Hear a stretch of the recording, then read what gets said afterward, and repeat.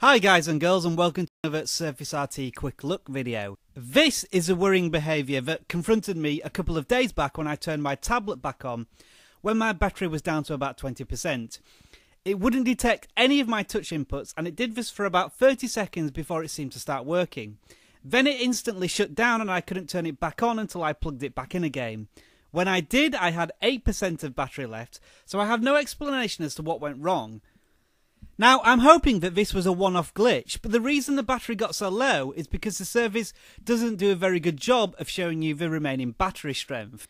All you get is a little icon on the lock screen, which is far too small.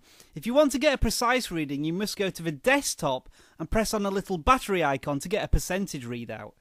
I was hoping to be able to find some live tile that would give me a readout, but, as you may know, I'm having one or two issues with the App Store as the word search is absolutely useless. And to be honest, I don't even know if such an application exists. It's another little niggle, but they are starting to build up for the Surface RT.